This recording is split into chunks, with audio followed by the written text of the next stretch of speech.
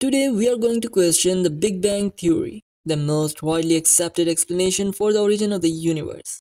But what if the Big Bang was not the beginning, but just one of many cycles of creation and destruction?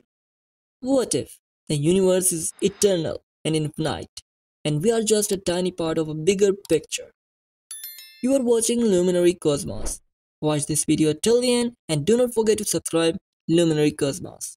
Let's begin. The Big Bang Theory is based on the observation that the universe is expanding and cooling down. For extrapolating backwards, scientists have calculated the universe started from a singularity, a point of infinite density and temperature, about 13.8 billion years ago. This singularity exploded in a massive burst of energy and matter, creating the atoms, stars, and galaxies we see today.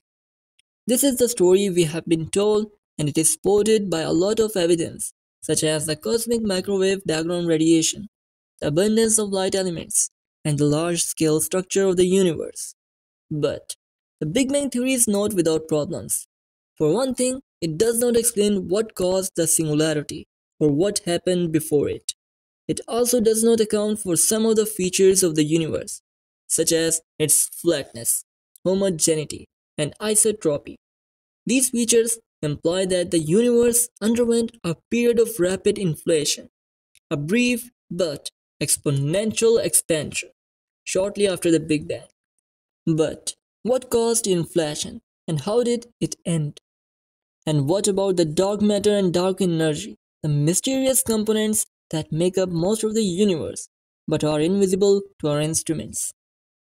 These questions have led some physicists to propose alternative models of the universe, such as string theory and the E-periodic universe. String theory is a framework that tries to unify all the forces and particles of nature, assuming that they are vibrations of tiny strings in a higher dimensional space. The E-periodic universe is a scenario that suggests that our universe is one of many bubbles in a larger multiverse, each with different physical laws and constants.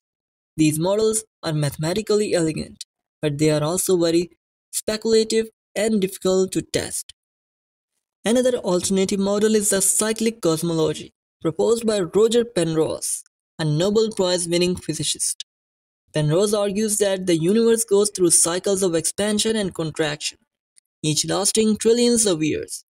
He calls these cycles eons, and he claims that we are living in the current eon, which started with the Big Bang.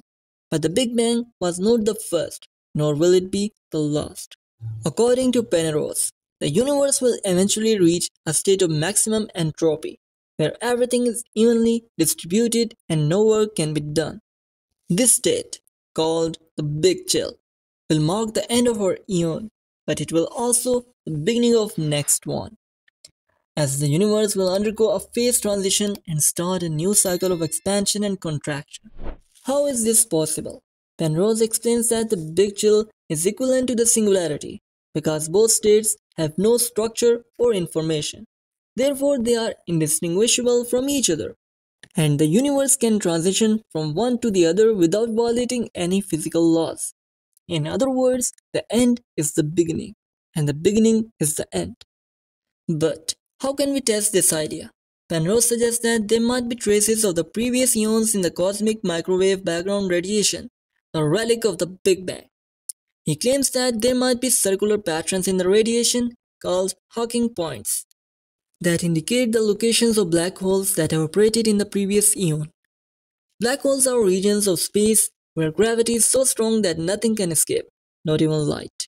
But according to Stephen Hawking, another Nobel Prize winning physicist, black hole can emit radiations and lose mass over time.